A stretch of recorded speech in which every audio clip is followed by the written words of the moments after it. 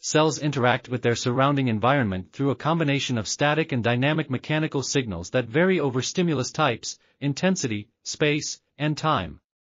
Compared to static mechanical signals such as stiffness, porosity, and topography, the current understanding on the effects of dynamic mechanical stimulations on cells remains limited, attributing to a lack of access to devices, the complexity of experimental setup, and data interpretation.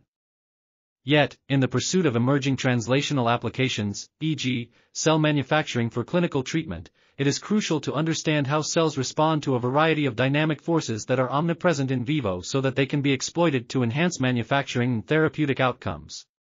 With a rising appreciation of the extracellular matrix, ECM, as a key regulator of biofunctions, researchers have bioengineered a suite of ECM mimicking hydrogels, which can be fine-tuned with spatiotemporal mechanical cues to model complex static and dynamic mechanical profiles. This review first discusses how mechanical stimuli may impact different cellular components and the various mechanobiology pathways involved. Then, how? This article was authored by Yufeng Shou, Xin Yong Teo, Kenny Zhuoran Wu and others. We are RTCLTV, links in the description below.